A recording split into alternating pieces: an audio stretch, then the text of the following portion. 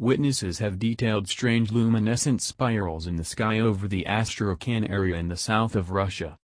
On September 26, different inhabitants shot and captured the shining spirals. Anongroup.org reports, "It looks precisely like the winding scene above Norway in 2009. At that point, Russia guaranteed it was a rocket test, and this time they are stating a similar thing." As per Strange Sounds, the baffling spiraling shine was created by the dispatch of the intercontinental ballistic rocket RS-12M Topol from Kapustin Yar to test a propelled adaptation of warheads. The warhead hit the assigned focus at the Saryshagin testing range in Kazakhstan.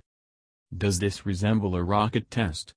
It surely is interesting how it radiates light.